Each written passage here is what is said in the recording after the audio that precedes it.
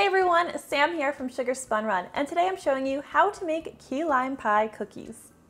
If you're a fan of key lime pie, I think you're going to love this cookie variation. This is a super simple recipe with a buttery cookie crust and a sweet and slightly tart key lime filling.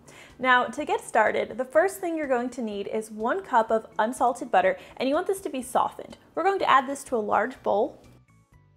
To the butter, we are going to add 1/3 cup of granulated sugar and 1/3 cup of tightly packed light brown sugar. You're going to need an electric mixer, or you can definitely use a stand mixer if you have one. And we're going to cream together the butter and sugar until everything is nicely combined. The next thing you need is 1 large egg yolk, and this is just the yolk. You are going to want to discard of the white or save it for a different recipe. We'll also add a teaspoon of pure vanilla extract. And again, use your electric mixer to beat everything together until it's completely combined. This is looking pretty good, so we can go ahead and set this aside, and now we're going to need a separate bowl for our dry ingredients. We're going to start with 2 cups of all-purpose flour. Now, because key lime pie is traditionally made with a graham cracker crust, and these cookies are going to be serving as the crust for our key lime pie cookies, we are going to be adding some graham cracker crumbs into the mix. This is 1/2 cup of graham cracker crumbs. We'll also add 2 teaspoons of cornstarch, or if you're in the UK, you might know this as corn flour. This is a simple ingredient that helps those cookies keep their shape, keeps them nice and soft, and keeps them from spreading too much in the oven. And finally, we'll add 1/2 teaspoon of salt and stir everything together. All right, now all that's left to do is we're going to add our dry ingredients to our wet ingredients. We're going to do this gradually, just adding about 1/4 of this flour mixture at a time. This dough can get pretty dry, and we want to make sure that all of that flour is getting nicely incorporated. So I'm just going to use a spatula to make sure I'm scraping the sides and bottom of the bowl so that all of our ingredients are well combined. So this is actually looking pretty good, so we can go ahead now and start scooping our cookie dough. You're going to want each cookie dough ball to be about 2 teaspoons in size.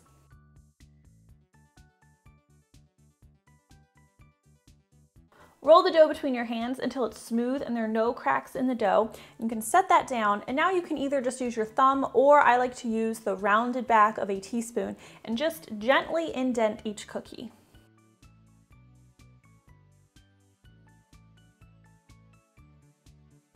Now, as you can see, I'm placing these cookies pretty close together. That's because we're not going to be baking them right away. They're going to need to go in the freezer and chill before we can bake them. So all I've done at this point is I have a surface. I'm using a cookie sheet that's lined with wax paper. Parchment paper would also work, you just want something non-stick, somewhere you can place your cookies and easily move them to and from the freezer. Okay, so now these cookies are going to need to go over to the freezer, where they will need to chill for 30 minutes before we can go any further. Now, this is just going to help prevent them from spreading in the oven. About 15 minutes before your cookies are finished chilling, you're going to want to go ahead and preheat your oven to 350 degrees Fahrenheit. My oven has been preheating for a while now, and my cookies have finished chilling, so we can go ahead and place them on a baking sheet. What I'm going to do here is I have a cookie sheet that I've lined with parchment paper. I'm not going to bake them on the sheet that I portioned them out on because that's lined with wax paper and they're just too close together. So I'm going to go ahead and place these cookies about 1 inch apart. They're not going to spread very much, but you do want to give them a little breathing room for while they're baking. Now we'll go ahead and pop these into our preheated oven, where they will need to bake for about 10 to 11 minutes. Now, often when my key lime pie cookies come out of the oven, the centers that we indented before baking them, they might have puffed up a little bit. You want to have nice, kind of deep wells, because we're going to be filling this with key lime pie filling. So the best way to get those back is just to take a clean tablespoon, rounded tablespoon, and just slightly re-indent each of those imprints. Now we're going to want to let these cool completely before we fill them with our key lime pie filling, but while they're cooling, we can go ahead and start making that. Now what we're going to need to do is head over to our stovetop, and you're just going to need a small saucepan.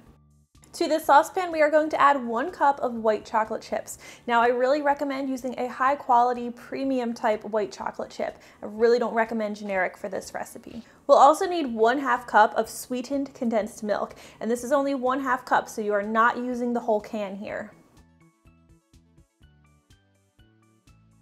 Finally, you'll need 3 tablespoons of key lime juice, and make sure this is key lime juice and not regular lime juice. fresh or bottled will work fine in this recipe. So now what we're going to do is we're going to turn our heat on our stovetop to low or no higher than medium low. We're going to stir this mixture continuously until it's melted, until the chocolate's melted and the mixture is well combined. Once everything is nice and melted together, I like to add just a little bit of lime zest. This is mostly for color, so you can use just a regular lime or a key lime. Either one will be fine.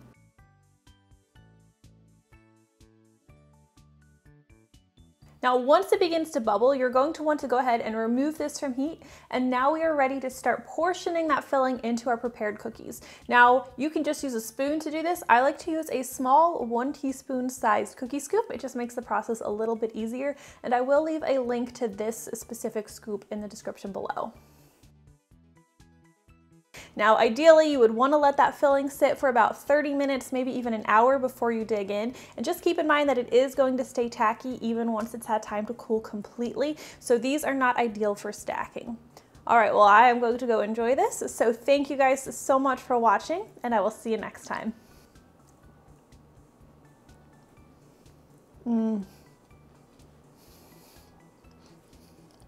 Hey, if you guys enjoyed today's key lime pie cookie video, I would really appreciate it if you would give me a thumbs up. Make sure to subscribe and hit that notification bell.